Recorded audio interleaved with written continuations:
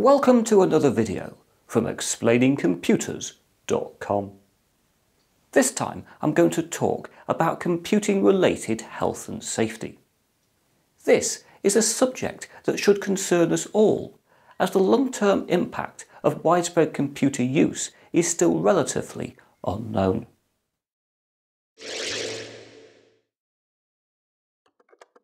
In theory, when used appropriately in moderation, computers should have no impact on most people's health.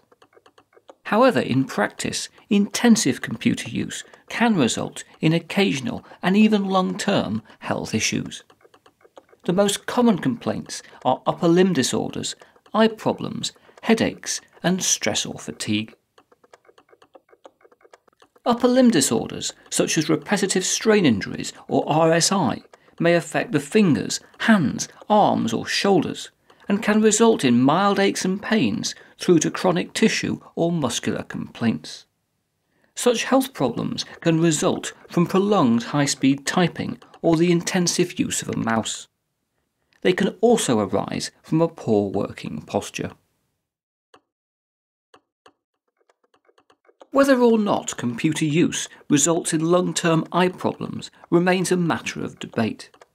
However, short-term computer-related eye problems are undeniable. These tend to be associated with sore eyes, headaches, blurred or softened vision, and sometimes a residual afterimage experienced for short periods.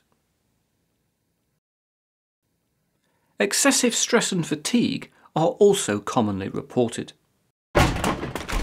These result from long periods of dexterous activity and visual concentration. Some people also find it uncomfortable to have to conform to software or hardware that constrains how they work, or which regularly crashes or causes them to constantly wait.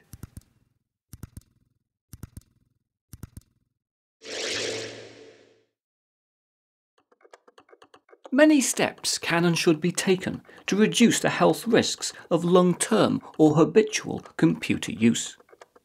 Specifically, measures need to be taken to ensure the screen image is clear, stable and free from glare or reflections. The keyboard should then be positioned with sufficient space to support the wrists. Many people also find that a wrist support makes typing more comfortable, with the gel variety being the most favoured. To prevent long-term mouse usage resulting in finger or upper limb problems, breaks from intensive rodent activity are highly advised. Other pointing devices, such as tablets, may also ease mouse-related RSI problems. The work chair should allow the attainment of a comfortable working position, and to facilitate this should feature an adjustable seat and back, height and tilt.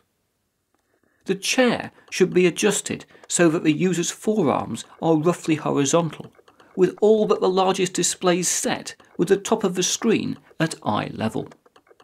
A footrest should also be provided upon request. Alongside these physical arrangements, regular changes in working position, as well as periods of rest from the screen, are essential to avoid computing-related health disorders. The provision by employers of eyesight tests and any required spectacles is also mandatory for habitual display screen users across Europe, with training and risk reduction information also having to be supplied. European legislation also requires regular workstation risk assessments.